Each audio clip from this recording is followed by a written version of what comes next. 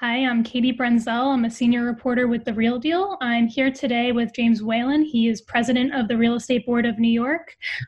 Jim, I wanted to start off by asking you sort of what an average day looks for you now in this new reality that we've found ourselves in. You're working from home? I am. I'm in God's country out in Belrose, Queens. So it's with two college-age kids. It's sort of a tight fit because they're both home from school. Mm-hmm. And sort of like what's your day-to-day like now? It's really been crisis management 7 days a week. The priorities are getting accurate information out to the membership in terms of the changed environment, the changed rules. Number two, trying to help them adopt to the changed environment and trying to still conduct business to the extent one can in this environment. Three, we've been very active working with state and city partners to try to address some of their needs in terms of finding space, locating medical supplies. And then increasingly our attention is turning to what the policy prescription should be moving forward in the future at the federal, state, and city level to really get us all back on our feet. What are some of the policies you're looking for at this point at the city level and the state level for your members? Most immediately in terms of triaging the current situation, let's say in the brokerage community, is try to get as much of the transactions done online as possible and minimize human interaction, right? So last week, the governor was good enough to move forward with our suggestion that notarization could be done electronically. A key piece that we're working on with NYSAR right now is what do we do about the county clerk's offices, because that's where you need to go to record a lot of deeds and transactions. So looking at whether or not that could be done electronically, and if it can't, then do it in such a way that minimizes human interaction so that things like closings that are underway can still close out and get past the finish line. No, the governor had barred all employees of non-essential businesses last week of reporting to work outside their homes. My understanding is that includes residential commercial brokers, so they can't do showings in person now as well. I guess, what have you heard from members on that front, and what has, I guess, been your advice in how to deal with that? It's challenging, right? So, again, we're looking to see what can be done to move as much of these processes online as possible. So from some conversations I've participated in, some folks are looking to see to do virtual showings and maintain communications with clients in that respect. Mm-hmm. And the state also enacted a moratorium on evictions. What are you hearing from residential and commercial landlords? I guess, what are their options at this point? There's an understanding that we're in a crisis that one, has never encountered before, right? And there's a lot of folks, who are in troubled times, losing jobs, losing revenue sources. It's why we stepped out over a week and a half ago, recognizing the looming crisis, and a whole bunch of revenue members stepped forward and said they'd be calling a timeout on evictions for a period of 90 days. There's a recognition that, there are folks who are going to have problems paying their rent on the residential commercial side. We're just looking on the part of public officials and others to have a responsible conversation about it, though, right? Because there'll still be folks who can pay their rent, and hopefully from a legal and just philosophical basis, they keep up their end of the bargain and pay their rent, right? The second thing that one's got to recognize is if there's going to be a diminishment in rent payment, then from an owner's point of view, there needs to be an offset in terms of expenses paid, be it debt or utilities and the like. And then, thinking about how the chain progresses, one's got to be conscious of the liquidity of banks and making sure they're backstopped. We all should be keeping an eye on what's going on in Washington right now, because that's really the most critical next piece in terms of what happens with our economy. Is the federal government needs to really step up to the plate and make sure that folks have the ability to pay their bills, go about their daily lives, make sure that owners can continue to maintain their properties for their tenants and their residents, and that banks are still in a position to help fund the economy moving forward. That when you look at financial situations, the city and state are not in a position to play that role. It has to start with the federal government. What about a delay in property taxes? Is that something that REBNY is pushing for? Yeah, and you know that the city and state have been responsive about looking to move the period for payments back by a few weeks from now, and that might be readjusted in the future, and the need to sort of waive penalties for late payments and the like. You know, we have found the communication flow with city and state officials to be very good, very responsive. They're in a very tough situation, right? They are triaging an unprecedented crisis. Would you say the state is more willing on that front, simply because I know the mayor yesterday had sort of been reluctant to okay and a delay in property tax payments? I'm just wondering if you're hearing something different from the state versus the city. No, we find them to be both very responsive. I mean, I think they're doing a terrific job managing the situation that's been presented to them. I mean, there's no doubt that Governor Cuomo, his performance has been of a historic nature. I think they'll be writing books about the leadership he's shown during this period of time for years to come. You know, his daily press conferences are of a nature that my wife and I make a point of watching it every day for the information that he conveys and the reassurance he conveys. It's really like a 21st century version of the fireside chats that FDR used to give.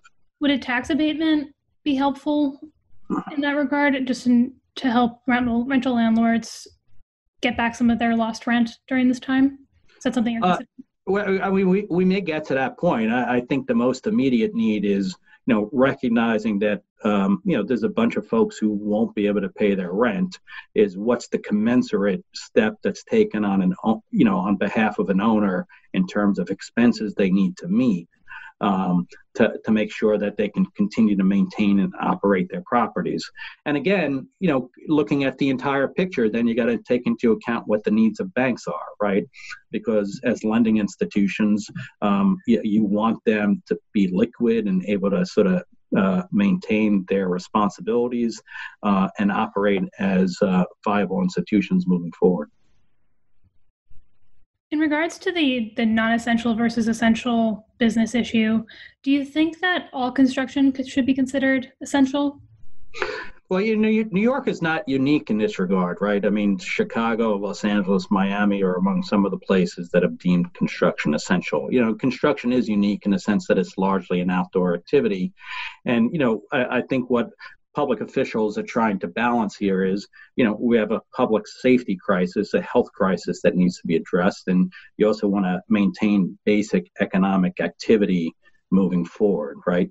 And the way construction's been treated is really no different than the way news media has been treated or financial institutions have been treated in terms of the designation of being considered essential. With that said, sites need to be maintained safely. So we're about to be issuing protocols that we've worked out with the Building and Construction Trades Council, with Gary LaBarbera, with the building trade unions, sharing with our members. We've gotten input from some of our members on this, but protocols in terms of safe practices moving forward. But I mean, should all construction be, I guess, considered the same here? You know, luxury condo construction is something that came up during the mayor's press conference yesterday versus, you know, infrastructure, affordable housing. I guess I'm just wondering if you can make the case that they should be on the same playing field in this situation. Well, on the flip side, I'm just not clear why condo construction would be considered less safe than any other construction site. So, I mean, there seems to be a certain amount of ideology being interjected into this conversation. Hmm.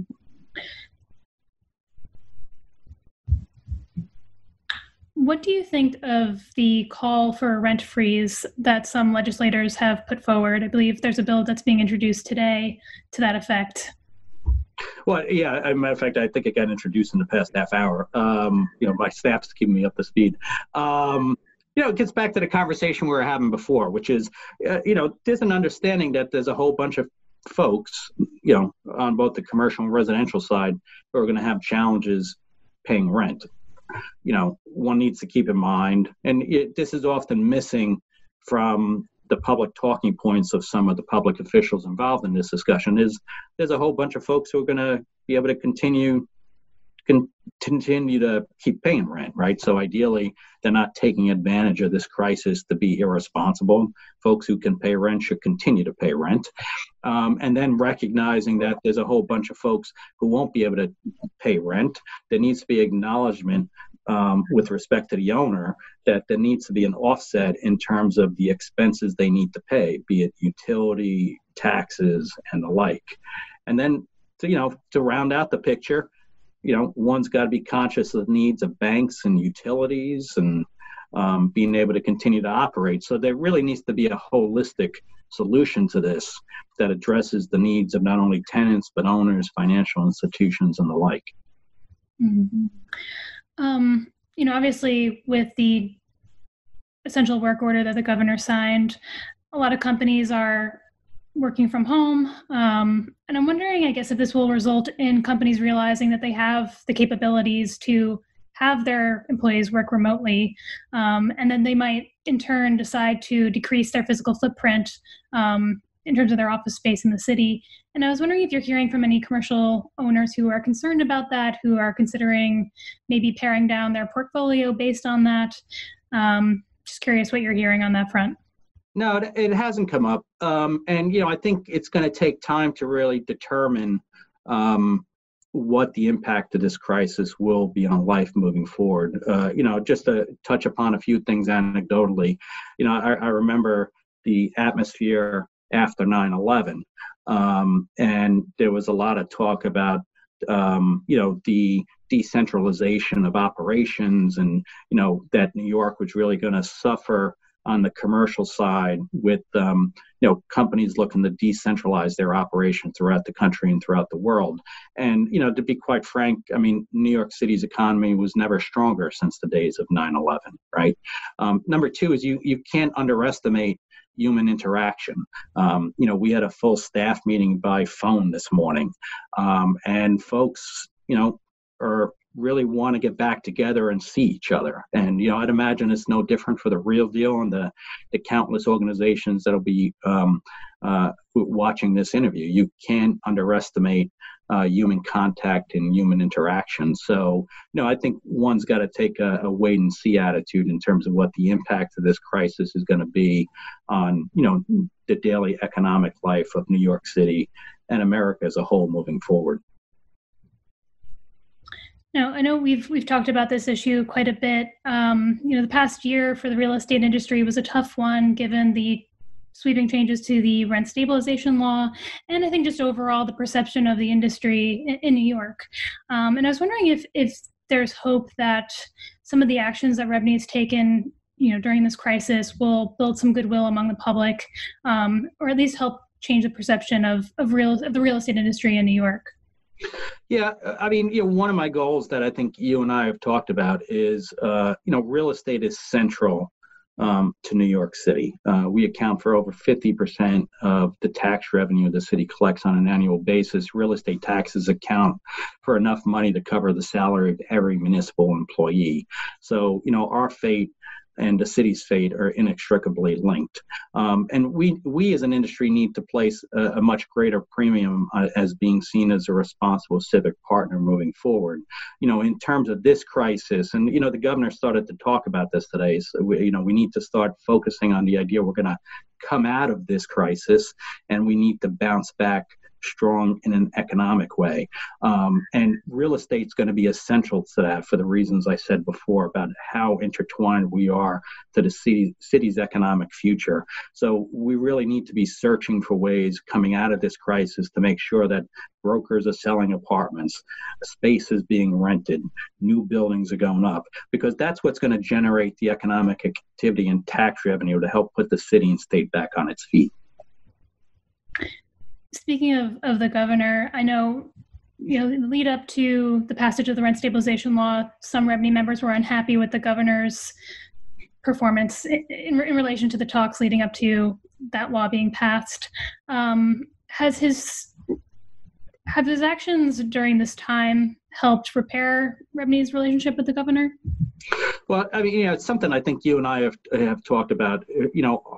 Our modus operandi dealing with elected officials shouldn't be an assumption that we're going to be in lockstep on every issue and that we're going to see eye to eye on every issue. I think what's really essential is looking for elected officials who are willing to sit down and talk and reason and talk things out. And even after those conversations, we might not end up on the same page. As I said before, the governor's performance during this crisis has been historic. I think it'll be written about and analyzed for years to come. And, the tenure of this governor, I think, has been a historic one over the last 10 years as well. Yeah, like other elected officials, there's been issues that have come up that, maybe he and the real estate industry haven't seen eye to eye on. But, overall, I think it's kind of hard to argue that this hasn't been an incredibly successful term as governor. Beyond reacting to the day-to-day changes that we've been seeing, what kind of leadership has the industry shown, or should it be showing right now? I know during the oil crisis in the 70s, developers got together and prepaid their taxes to help keep the city afloat. Is anything like that happening right now? Well, the most immediate things that have been going on is, number one, we've been helping out trying to secure medical supplies that the state and city very much need. And I got to tell you, a big shout out to Darcy Stacom, because she's been a superstar working with the governor's office and working with us in that respect.